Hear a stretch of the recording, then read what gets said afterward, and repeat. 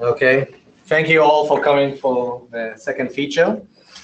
Today we have Lieutenant John Kidd, and John has a very impressive resume so far, so the future is just going higher and west.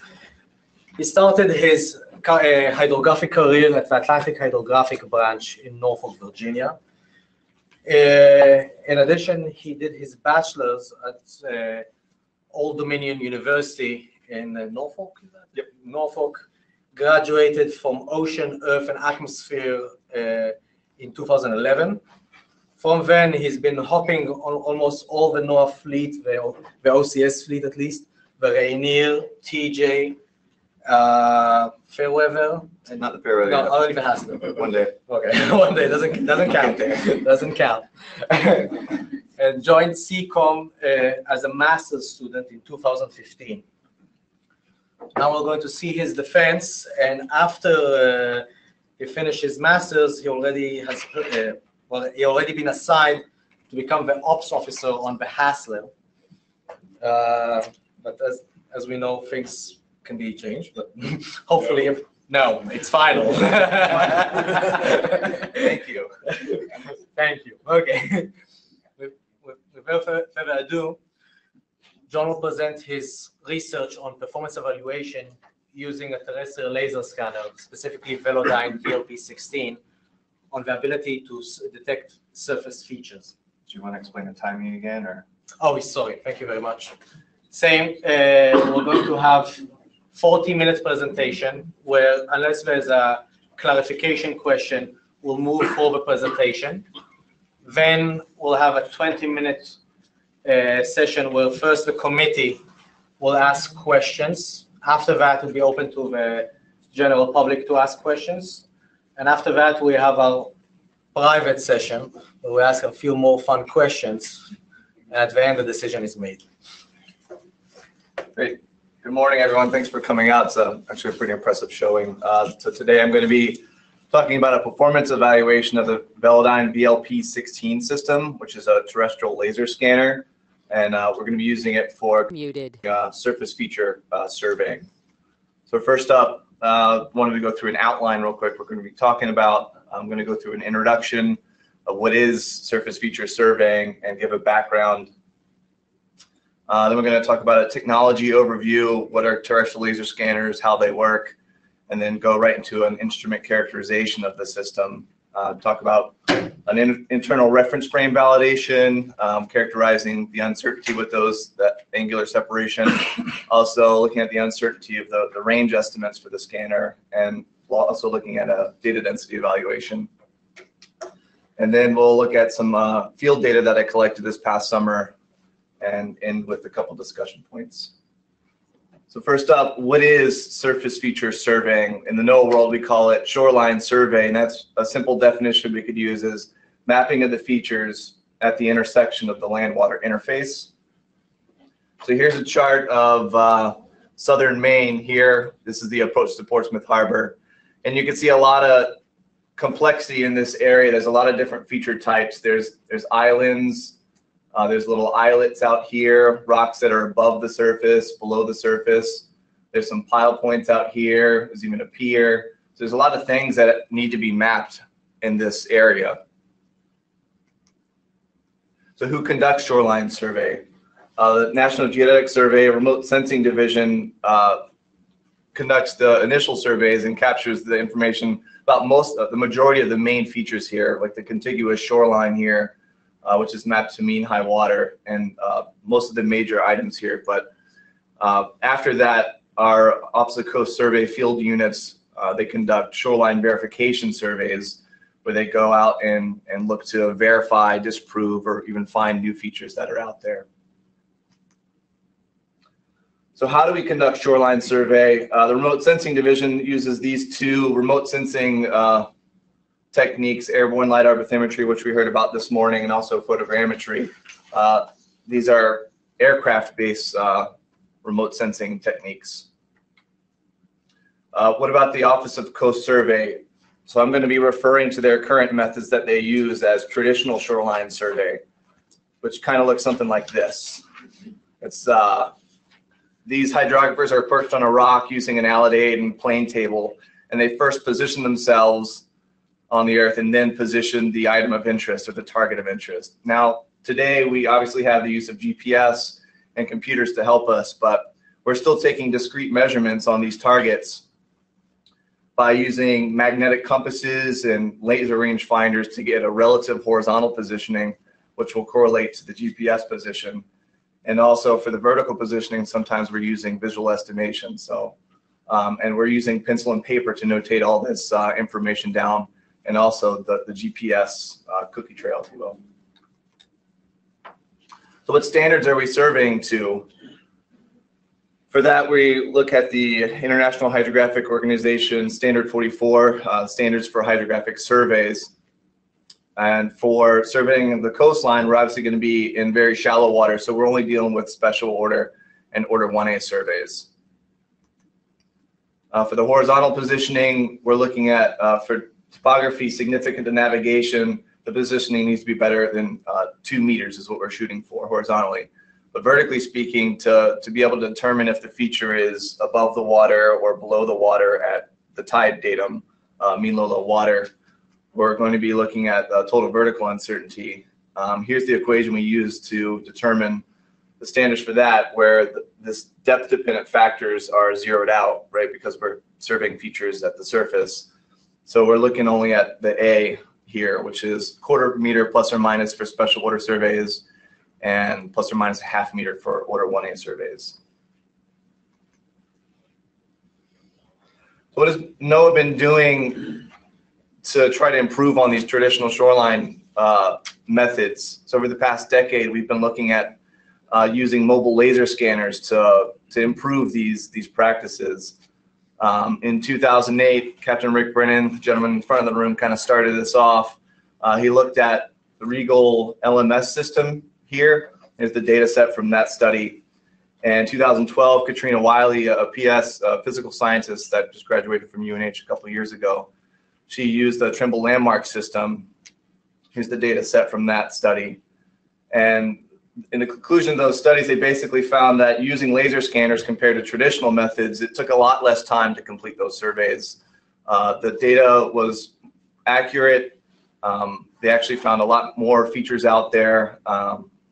It was safer because you're collecting the information on these targets from a safe distance. It's a remote sensing technique. But they also saw that it was very cost prohibitive using these survey grade laser scanners, which cost anywhere from $50,000 to $200,000. So recently, a new class of laser scanners has come available on the market, industrial grade laser scanners.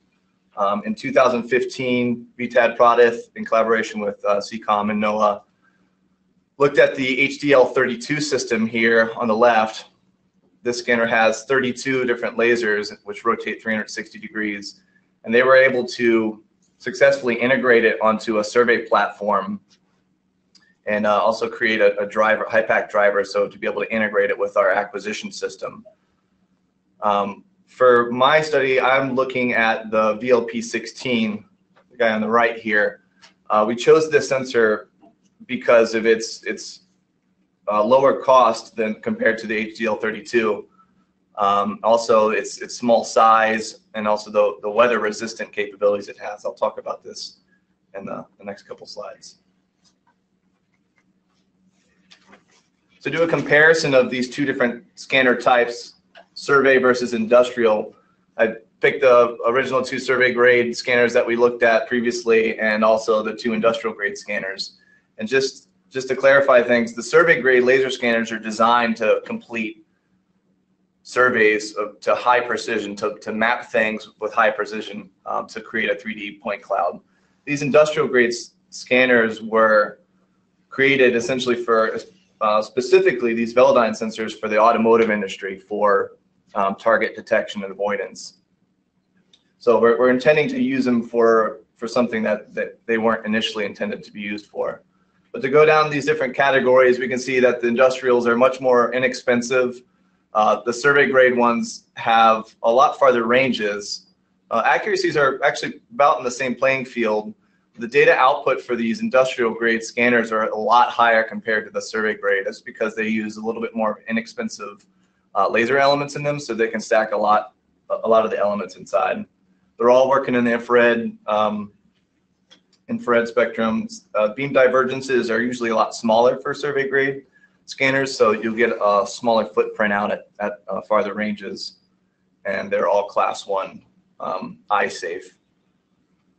So my goal in this study is to evaluate the use of a low-cost industrial grade mobile laser scanner if it can be used for completing shoreline surveys with performance that can meet survey requirements for charting purposes.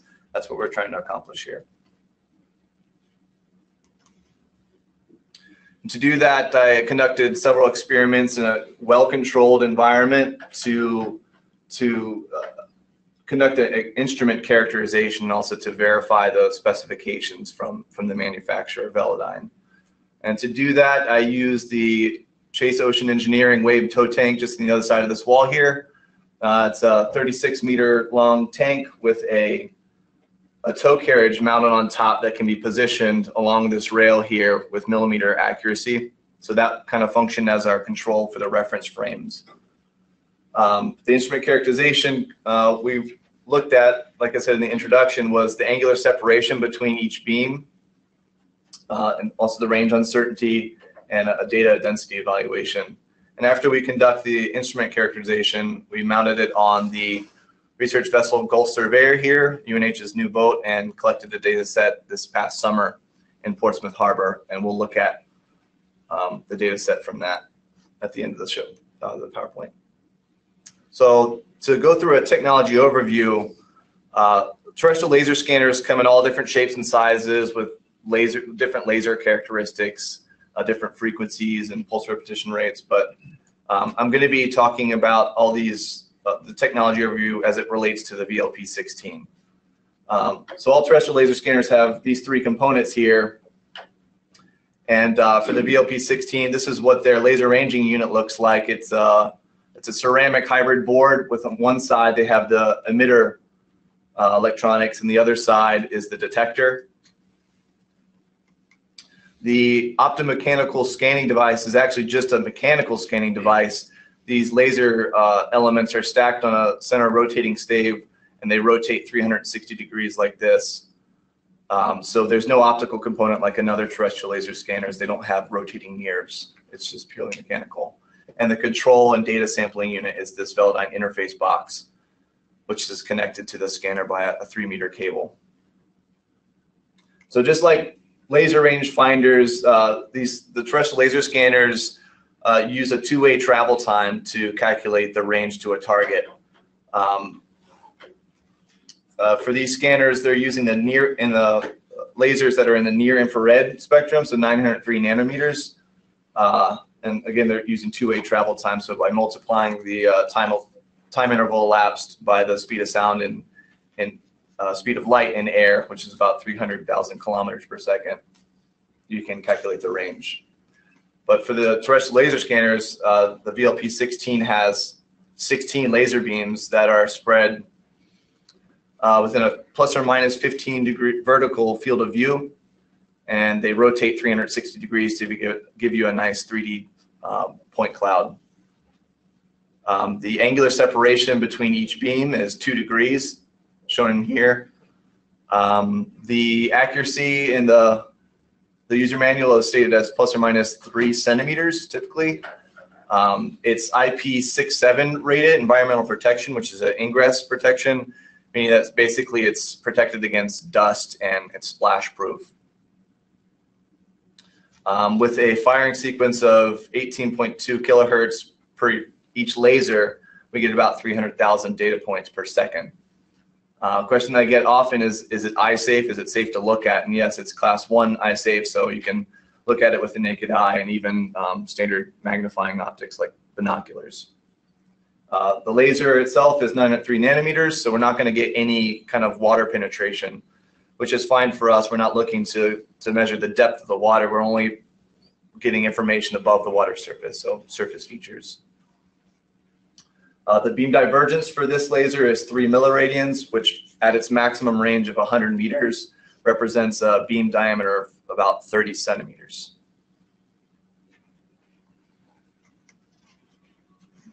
So how does all the parts fit together on a mobile survey platform?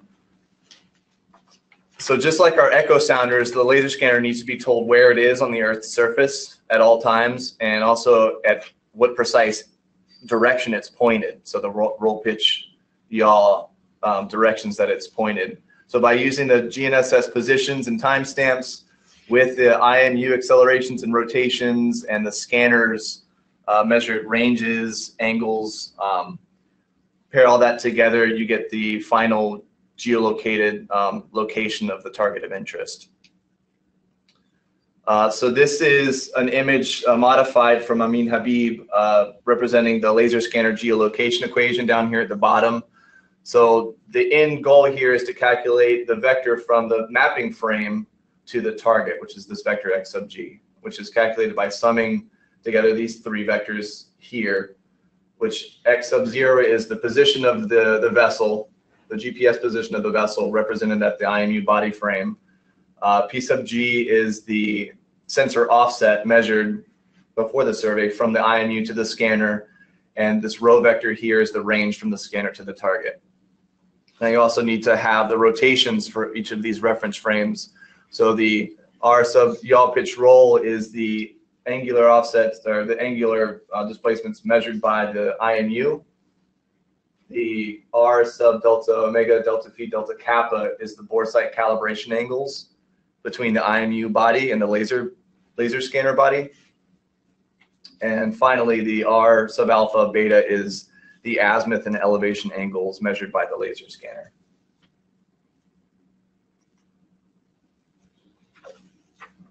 So my first instrument characterization experiment we conducted was to verify the 2-degree elevation angle separation between each beam. Again, this is from the Velodyne user manual. They have it typically 2-degree separation. So we were interested to see how accurate were those mounting angles. They don't publish any uncertainty values to this metric, and also to see if that spacing is indeed uniform throughout the field of view. And this is important to know because this is a direct component of this geolocation equation. This beta here represents this angle, which if this is wrong, it's going to propagate all the way down to an error to the coordinate of the target. So to look at this, we used the wave tow tank. We mounted the scanner vertically. So throughout all my experiments, I'm usually mounting the scanner vertically, but just to be clear, when I say azimuth and elevation angles, I'm talking about how Velodyne uses them. So the azimuth angles here is the rotation 360 degrees up and down, and the elevation angles is the separation of the beams left and right here. So the scanner was mounted vertically above a high precision rotating compass, accurate to about 0.04 of a degree, which was mounted on top of a level tripod at the edge of the tow tank. The target we chose was a narrow strip of aluminum, which is highly reflective, and we positioned it at around 8 meters, which the laser beam footprint at that range corresponds to the width of that target. So the idea was we were going to mechanically calibrate the scanner by rotating it back and forth across this target and take measurements of the data that are just within the specular area of this target and look at the intensities. So when the laser was perfectly aligned with the target, we would see the highest intensity, the peak intensity, which is interpreted to be that the laser scanner target is perfectly aligned. So here is a plot of one specific setup that we had. We had to do this in 4 different setups. This is centered around the -11 degree beam here. And on the y-axis, we have intensity. So each data point here is the average intensity for that setup. And as you can see, the data points make nice distinct peaks at specific angles. And as you can see, -9 and -7 degree, we're registering some offsets here. So the cumulative offsets we have from the -15 degree working right are represented in this plot with the angular offsets on the y-axis. As you can see, at the -5 degree beam, we measured a offset of about 1/10 of a degree. So that was the worst case scenario that we had. Taking this worst case scenario of 1/10 of a degree offset at the maximum range of 100 meters, that represented a horizontal offset of about 17.5 centimeters. So we have a rock out here at the maximum range of 100 meters. An error due to the 1/10 of a degree error that would cause a horizontal error of about 17.5 centimeters, which is still well within the 2-meter requirement.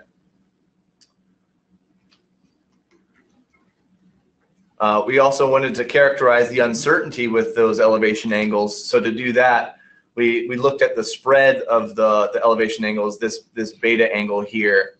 So to assess that, we used this simple equation here. We had the z coordinates of all the data, and the r was known for that experiment. It was static, so we took the mean of that, and to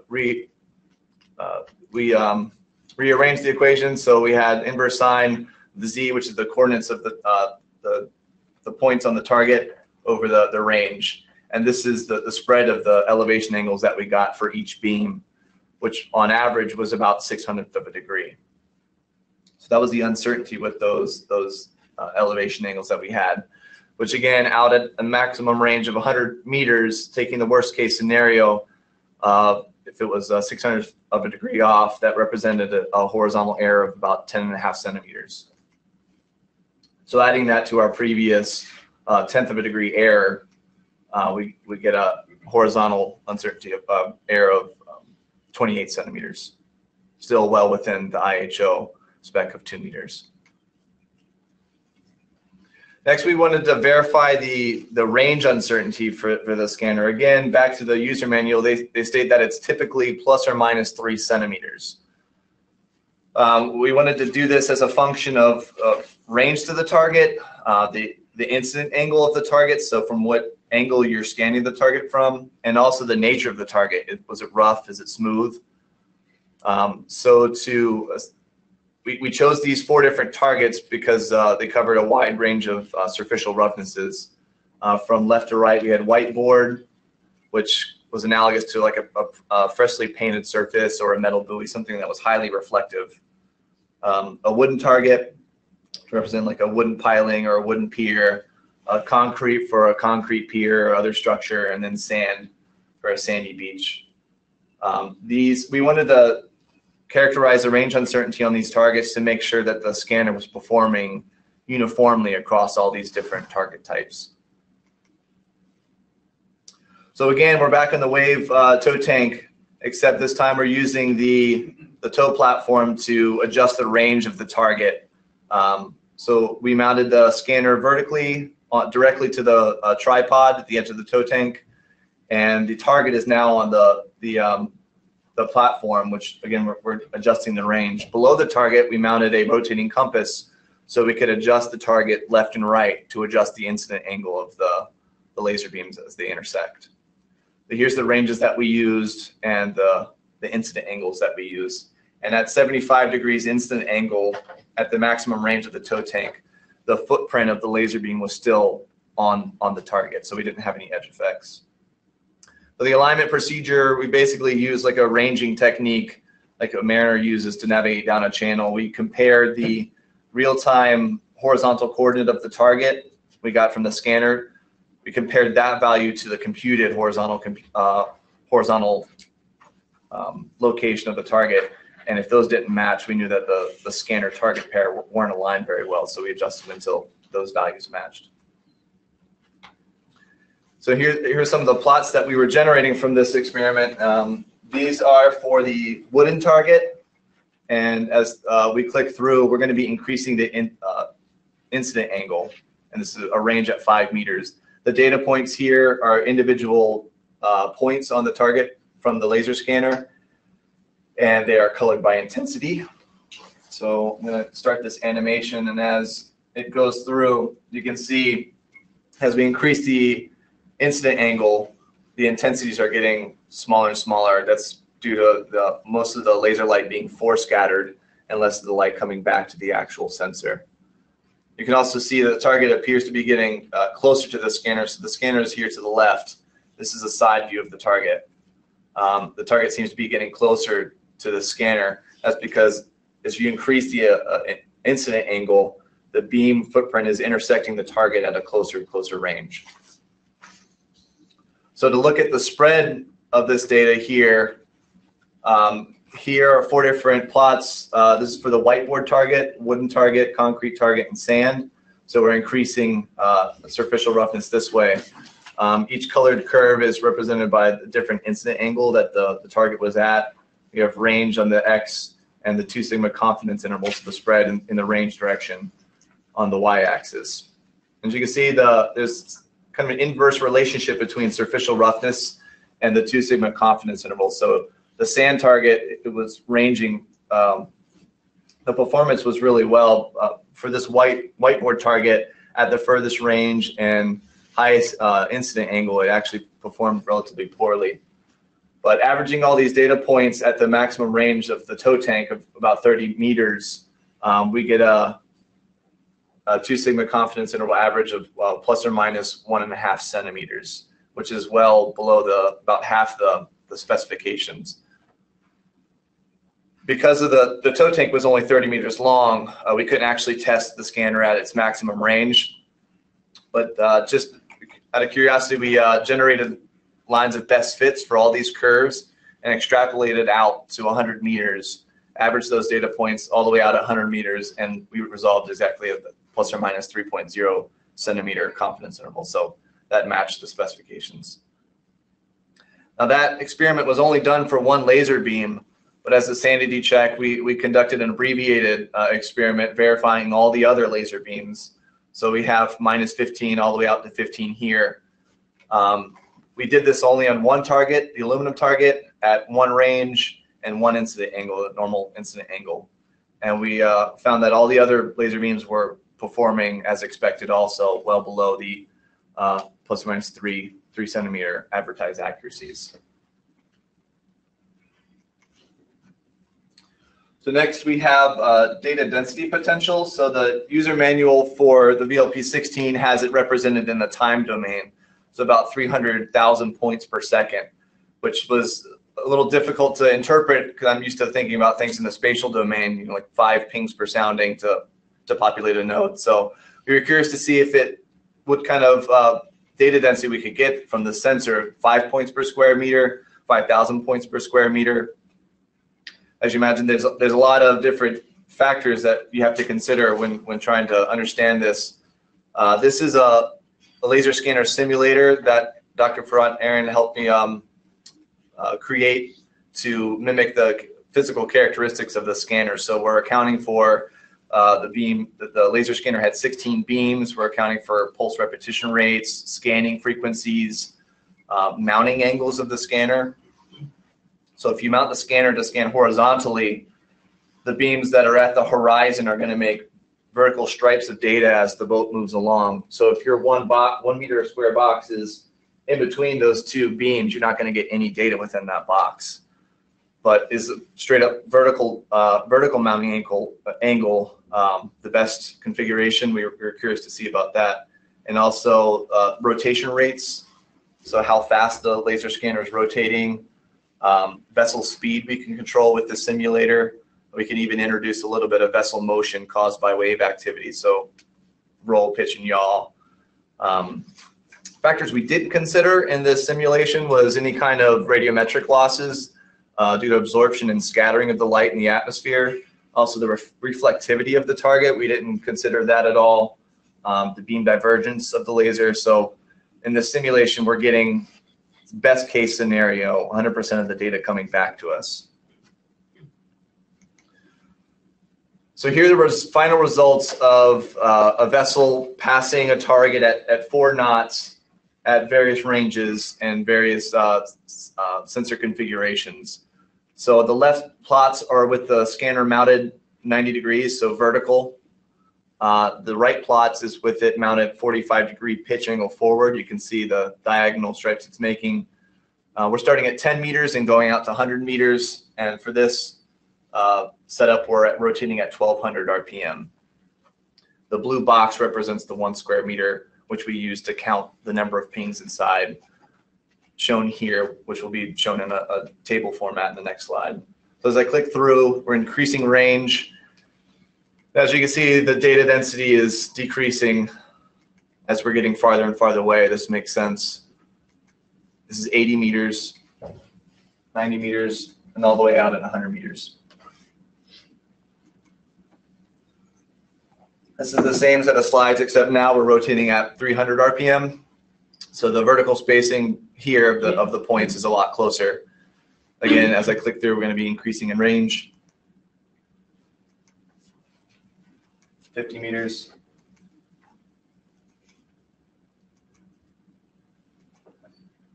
And you got 100 meters. This is the tabular results of the simulator. Like I said, we can see an obvious inverse relationship between the ping number, the points within the box, and the range to the target. So as the scanner is getting further from the target, we're getting less points, and that's due to an inverse square relationship. We can also see that the oblique scans are, for some reason, getting a lot more pings inside the box relative to the vertical scan configurations. And we're pretty sure that's because just the physical shape of the box. With it mounted 45 degrees forward, we got about 1.4 times more than with it mounted vertically. That's just because, like I said, the physical shape of the target hypotenuse of a 45, 45, 90 triangle is square root of 2, roughly 1.4. So that explains that. So to compare the simulated results with real-world results, we collected a data set out at the UNH pier face. Here is our target of interest. It's a vertical, relatively flat, smooth surface, easily identified in the data set because we had a lot of nice features on the pier, these bollards here and these vertical rub rails.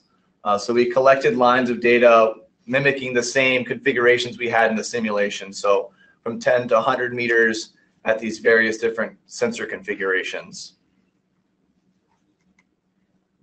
Here's a picture of the scanner mounted on the flying bridge of the RV Gulf Surveyor. Vertical mount, so the bow of the boat is here to the left. Here's with it mounted with a 45-degree pitch forward.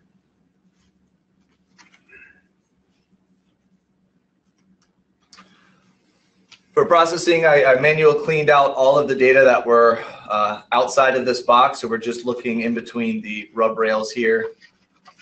Imported the data into MATLAB, and to align the 1 square meter box with the data, I calculated the plane of best fit using least squares approximation, and then used that normal vector to rotate the data to align with the 1 square meter box. And that's what we use to count the points within that box. So here's the type of the results from the field validation. You can still see the inverse relationship between point count and range. You're getting a lot more variability for a specific range to the target. See down 900 here and 1,300 points in that configuration. That's due to vessel motion, we're thinking. So as we're passing by the target, this was done in Portsmouth Harbor, which has kind of squirrely currents. So it's kind of hard to maintain the boat at that specific 4-knot speed. And also the boat is yawing back and forth. So that's explaining this high variation. But an attempt to compare these field validation results with the simulator, I calculated the percent errors, so experimental versus theoretical. And so lower values here in this table represent a closer match to the theoretical. And as you can see, we have some strong players here at 20-meter range and 300 RPMs. We had close match with experimental versus theoretical. Out on the oblique side, the best match we got was about 11%. So the reasons why we don't get a good comparison here, especially at farther ranges, was because in the simulator, we weren't, like I said before, we weren't accounting for any radiometric loss. So scattering, we weren't accounting for reflectance of the target and the beam footprint. Also, we didn't introduce any vessel motion in the simulator, so that wasn't accounted for either. In the experimental, we had a lot of vessel motion to deal with. So to summarize the instrument characterization that we did, had showed you the results from an internal reference frame validation. We saw that we observed a maximum offset of 1/10 of a degree with an associated uncertainty of 6/100ths of a degree. We then looked at the range uncertainties and saw that at least within 30 meters, we had a range uncertainty of about plus or minus 1.5 centimeters at various incident angles anyway, and different targets. And then finally, we looked at a data density evaluation, and which was only done in the strongest return mode. The scanner also has a dual return function.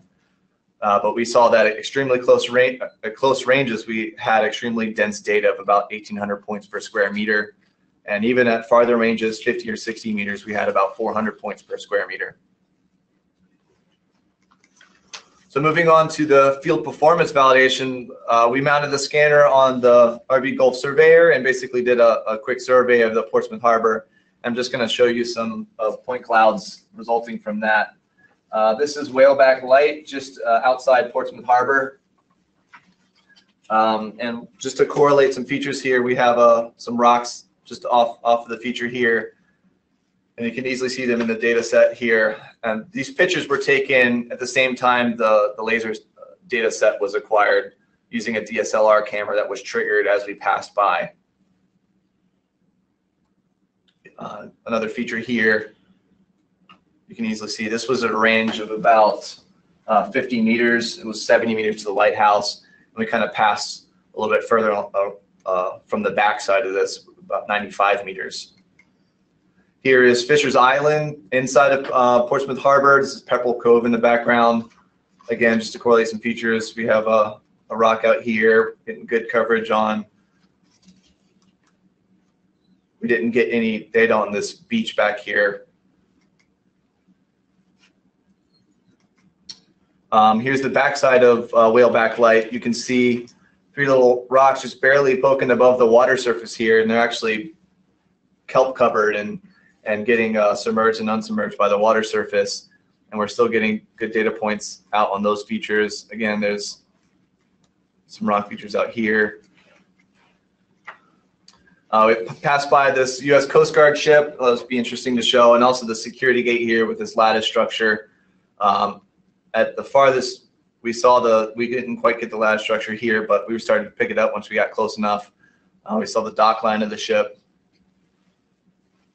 That was a range of, I think, about 50 meters.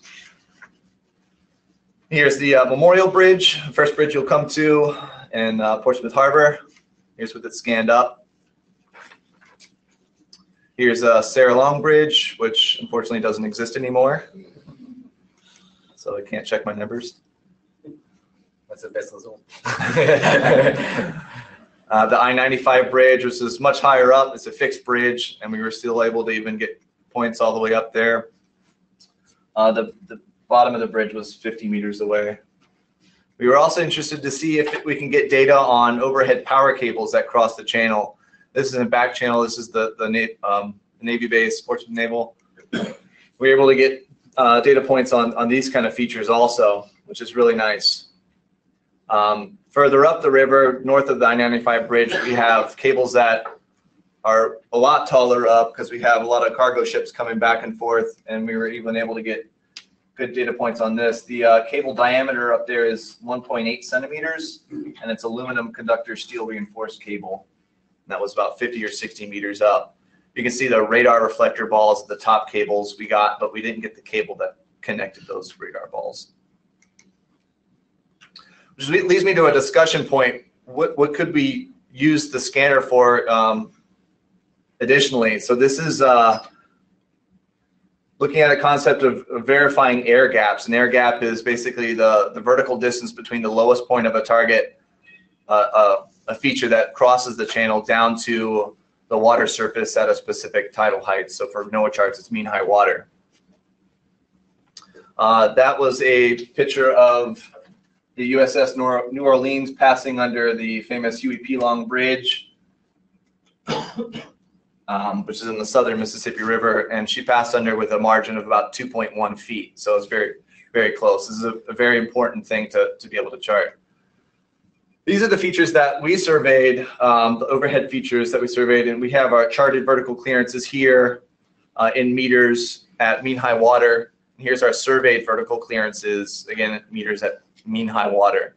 And the difference is charted minus surveyed, so positive numbers, meaning we surveyed a lower height. So it looks like we're resolving some discrepancies on our charts here. The Army Corps of Engineers have begun conducting their own surveys. They contract out using this company here, using a survey grade mobile laser scanner to survey 22 different bridges in 4 days in the upper part of the Mississippi River. And they saw an average discrepancy of about 5.2 feet and a maximum discrepancy of 11.6 feet lower for this specific bridge. They're also have plans to conduct more surveys in the future. They're doing 2 initial surveys of bridges this next year.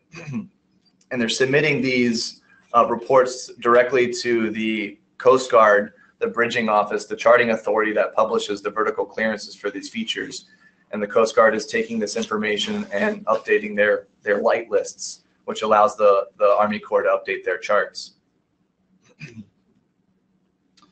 I'd like to just acknowledge a couple of players, acknowledge that the work that I did here was a part of a bigger work that's being conducted. HIPAC, thanks VTAD for helping me integrate the systems. The both are constantly integrating this technology in new and inventive ways. Citco, Rabin helped me with a couple experiments down here. They're working on bore sight calibration procedures up there. Here at CCOM, I think we're going to continue looking at characterizing the TPU for these kind of sensors. Coast Survey and Development Lab implemented these scanners on NOAA's charting vessels this past year. Thanks to Paul Lavoie, helped me fabricate a couple of the laser scanner mounts. Captain Emily Terry, Captain Ben Smith, and Dan for expertly navigating the vessel. And my thesis committee, and also my wife and family for their support. Questions?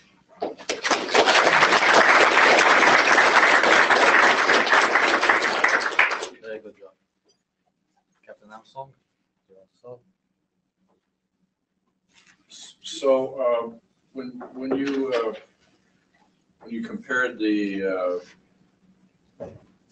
simulation data density with the field target results, it seemed that the differences were greater in the oblique scanning area, and it seemed to be consistently different and different by a significant amount. Why would you think that might happen?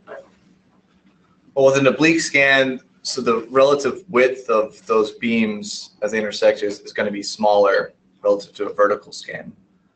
So the causes of vessel motion are probably a lot more predominant effect because of that. It was kind of hard to interpret those data sets because of the vessel motion. We tried to time it at slack tide, but obviously we can't do all that data acquisition within a narrow period of time. So we had a lot of vessel motion to consider. So what would your recommendation be for the mounting arrangement? Would you recommend the 45-degree angle or the vertical? For the simplicity of the bore sight calibration procedure, currently we're not able to roll yaw pitch the sensor in that configuration without it. Those angles are just displacements from the vessel's reference frame. So if you roll a little bit, the scanner, those offsets are translated into the other axes. So it's kind of difficult to patch that in. So just for ease of installation and quick deployment, I would just suggest mounting it vertically. Okay, and how many, in that mode, the number of actual targets, of actual hits seem to drop off with range to where at one point you got 100% difference, right? Yeah, absolutely. We didn't get any.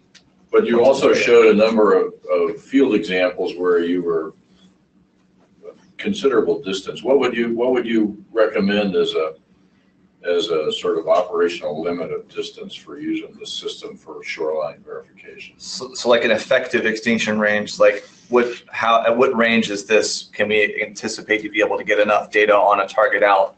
I would say around 60 or 70 meters, it starts to become a little scant out there.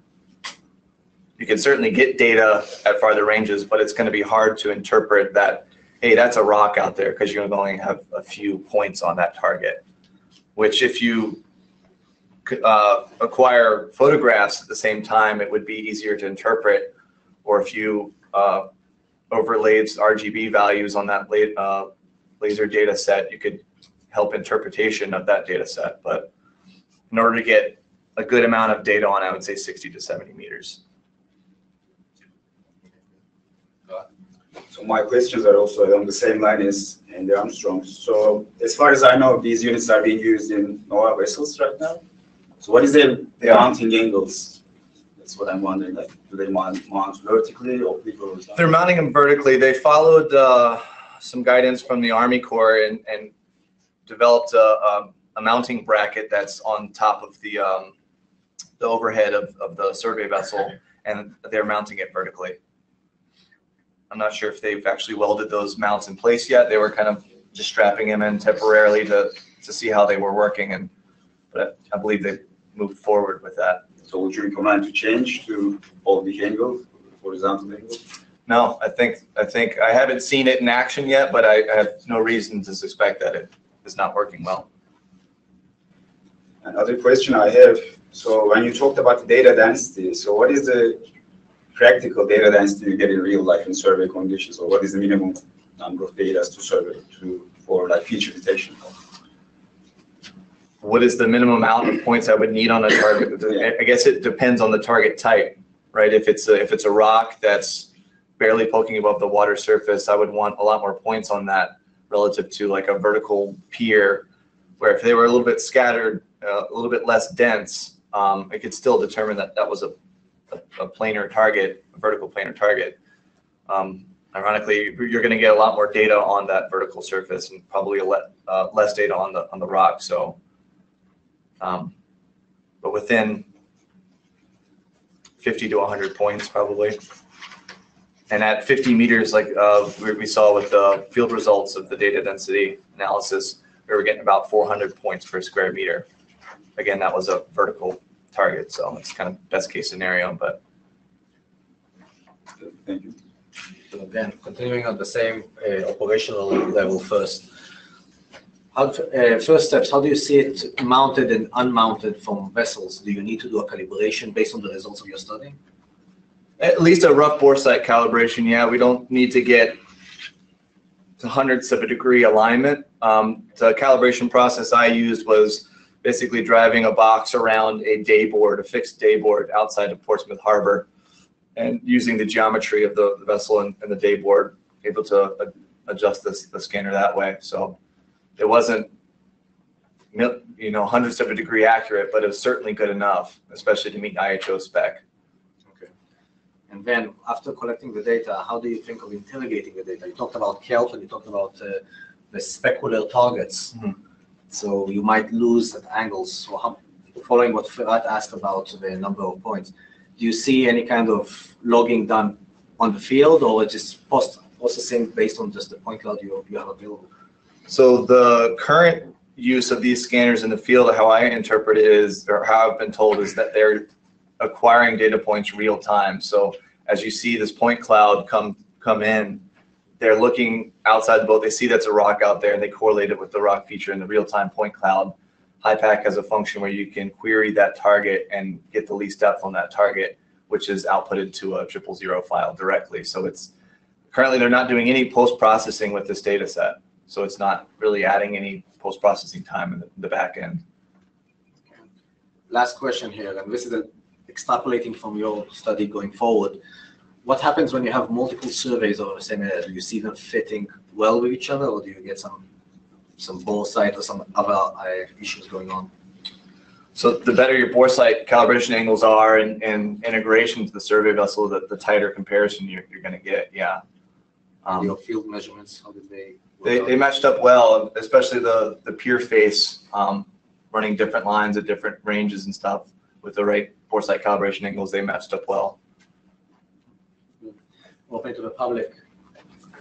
Is it affected by sunlight intensity at all? It is a lot, actually. If the sensor face is pointed directly at the sun, you're going to get a lot of blowout because of it's just saturating the sensor. So you'll get, I should have had an image showing this, but big wedge of data going up towards the sun, which is pretty easy to clean out, right? The data isn't usually behind a feature. So if we were surveying a bridge and the sun was behind the bridge, that would be problematic. You kind of have to think about that when you're out in the field, how you run your lines. Does the amount of sunlight on a target affect the number of returns coming back and the accuracy? I didn't look at that specifically. I would think, unless the target itself was a specular target like the water surface, then yeah, that would definitely affect the scanner. But if the target scatters the sunlight enough, and it shouldn't very well affect it. But you can elaborate what happens when it saturates the sensor, because you saw the results, what offset you saw. Yeah, so when I scanned the aluminum target, which is really bright target at normal incident angles, I saw a really saturated intensity return coming back to me, which also registered as a closer range, probably because the digital signal processing, it's picking a point that I'm not sure how they choose the point for the range, if it's the peak of the intensity or if it's some other point, but we saw a range artifact due to a saturation. Really? Yeah. Well, I have a few questions. So, one of them. I don't get to pick the people asking questions. I have three. Next defense. Next. You can answer in order. First of all, you mentioned that it's more important to look at the shallow rocks rather than the vertical wall, right? And that suggests that it would be better to mount it obliquely, right? So if you mount it obliquely, then you have better look at the shallow rocks and the same look at the vertical wall. If you mount it vertically, you have less points looking at the rocks. So, and that means that maybe it is still better, even though calibration is more difficult. You are getting more information with the oblique mounting of the sensor. That's the first thing. Second, do you know how the weather conditions affect the range measurement? Because I can imagine that light is propagating differently in rain. And third, you have a rotating part, mechanically rotating part, and that means vibration. Yes. Is it affecting anything, or vibration is negligible? I'll let you answer by order, or any. I'll go inverse, I guess. So for the vibration, there probably is effects of the vibration. So for the angular uncertainty and offset measurements that I did, I only did at one specific azimuth. So maybe doing an assessment of different azimuths would kind of shed some light on if there's a vibration issue going on. I suspect there is some vibration. I mean, when you hold that unit in your hand and it's spinning, you feel it. Right. Because yeah. So yes, there's probably effects of that in there. I'll go back. You did not investigate how this affects the accuracy of measurements. I didn't know. The weather component, yes. Like in Matt's discussion, he said, if you fly ALB surveys when it's foggy out, you're not going to get very good data. You might not get any data back because the light reflects off all the water particles in the atmosphere and absorption. So in heavy rain, I definitely wouldn't suggest conducting these operations. The fair weather collected some data in Alaska, where it's always nasty weather. And they were able to get penetration through a light fog. So it's possible, but I would definitely try to shoot for nice sunny days. Sure, but does it mean that when the weather is not nice, it's not worth even doing I guess that's an operational consideration, right? If you have to go tomorrow and this is the only day you have to acquire the data, you're going to do it, right? But if you can wait a week, it'd be better to wait. And for the mounting angle, I'm not sure if we got the geometry right. So when you're mounted vertically on the boat, this is the scanner. We're scanning 360 degrees this way. The 45-degree pitch forward, I guess I'm doing like a John Hughes Clark dance up here. But so suppose you are mounting it vertically and it rotates around. That's like horizontal. Yeah. Horizontal. So, but if you mount it with some angle, it looks more. I agree. So the higher up, the lower the incident angle will be, the better chance you have on getting some returns off of that target. Absolutely. But that relates to the height of the mounting from the vessel and doing, now we have the John Hughes Clark dance. But when you're scanning and you're starting to move forward, so you will hit that target, it depends on your speed. So if there's some incidence, you will slow down for that to get more density along the horizontal line.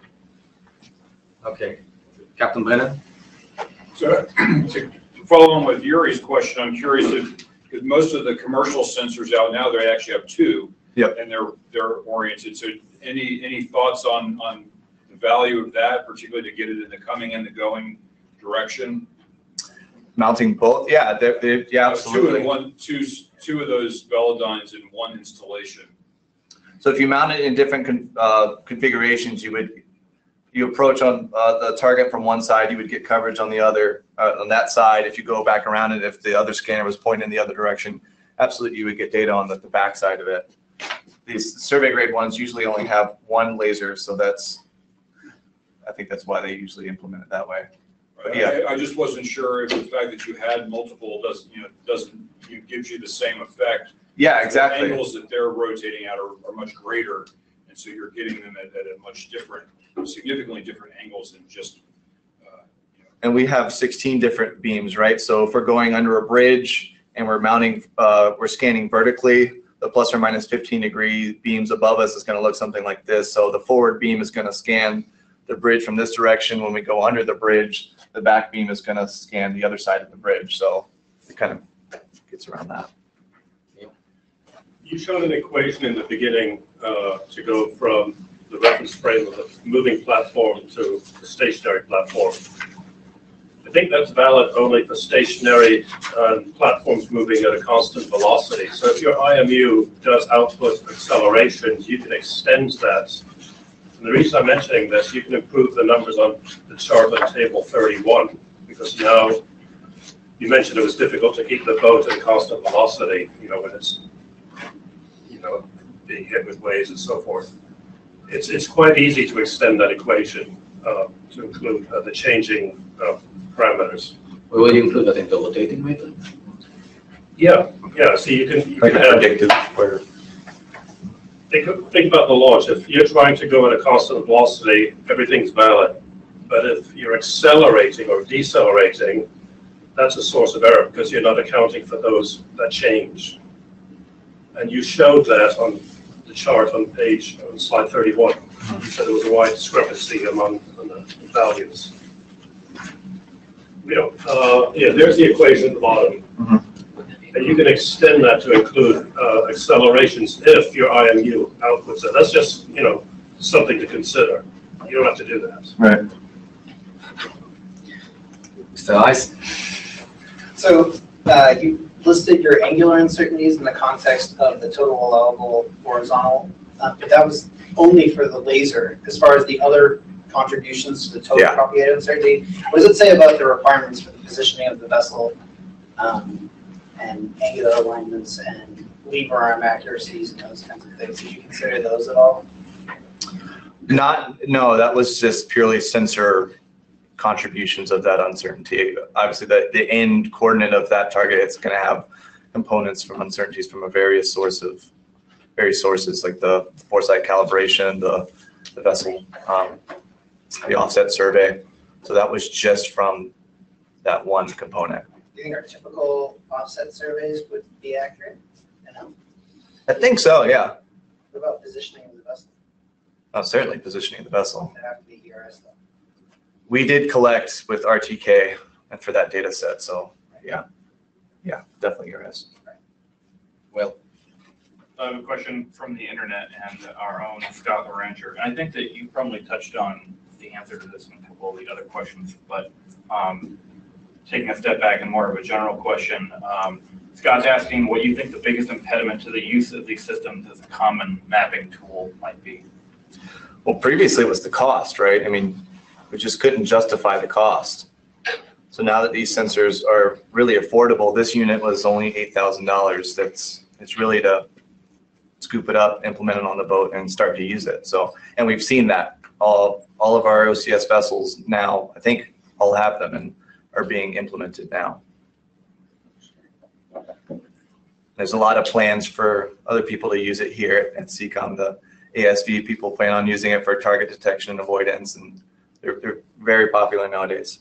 and just to elaborate more, Vitad and I, back in the day, were discussing the different options, and about $100 and even $50 LiDAR systems, but the ones on the range of $6,000 to $12,000, you have like free, only free at the moment that I'm aware of, that meet these requirements. And actually Velodyne was the most forward going here with HiPAC, giving some proprietary knowledge, which allowed it to integrate it, which allows it to implement it on the ships.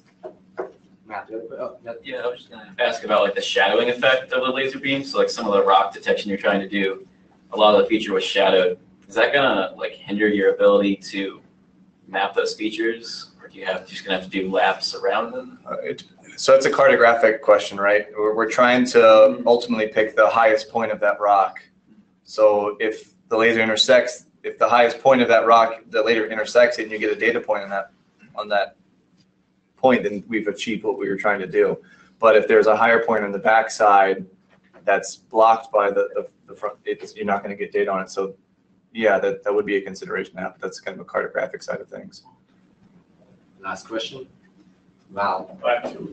Okay. So my first one is, maybe you missed it, or maybe I missed it, but you measured the horizontal effect of the beam pointing angle. But did you also measure the vertical effect as you had it mounted, like how well their encoder is for positioning the beam? I didn't get to that, no. And like you just said, it has an azimuth encoder, so it registers when it passes a certain point, and I didn't look at that, no. And my second question was, your images of the data are beautiful. How much cleaning did I do? Yeah, how painful is that? How much the sort of volume of data like compared to what we're used to with sonar systems, and how much culling did you have to do? What was that like? It can be a lot of data. In HiPAC, you have the ability to disable certain beams, so if you only wanted to acquire with one beam, you could. The scanner has a dual return mode, so you can be collecting twice the amount of data, which HiPAC seems to be choking on right now anyway. It slows down a lot. As far as cleaning, like I said, with the blowout from the sun, it's usually easy to find and clean out. It's just a quick swipe and it's gone. Even the returns off of the water surface, as the sun bounces off the water up to the scanner, you'll get a streak of data that are below the water surface, and it's easy to clean out. If you're passing boats and they're like stemming with you, you'll get a streak of data off to the port side. You just kind of have to be cognizant of what's going on out there. And like I said, NOAA's finding or querying the data out in the field real time, so they're not actually needing to post-process it as of yet. So. Good. So thank you again to John.